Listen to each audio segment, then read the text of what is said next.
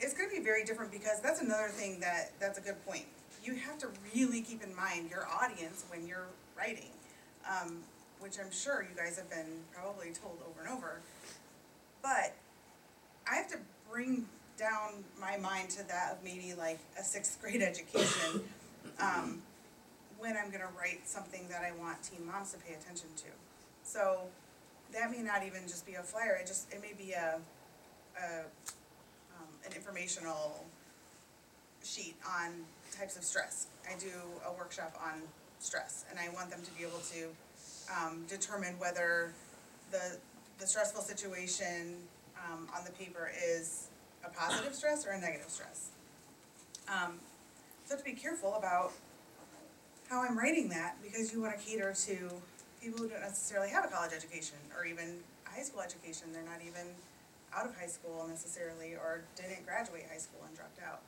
And I had a mom she got pregnant when she was 12. She was 13. I forgot when I was talking to her that she didn't understand a lot of the words I was saying that are very basic to me, but she hadn't even been in high school yet. So that's a huge difference. But when you write for a grant or a funder, you want to come off as very,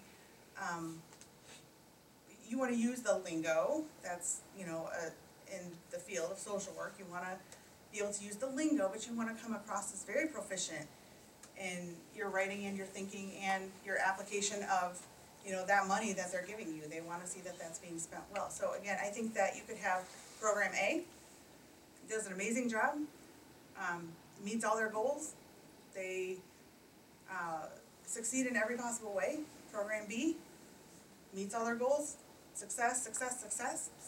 But if they're writing, on their reports are, one of them is sort of lacking, or there are a lot of errors, or they just don't come across as being very proficient in that way, then they could be turned down, as opposed to this other program who maybe didn't even do as quality of work, So I think it can be a make or break situation.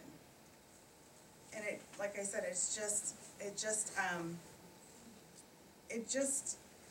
you have to prove yourself in so many ways already. So I don't want to have that be a weakness or a stopping point where you can't even get through the writing because it's just so broken up or fractured.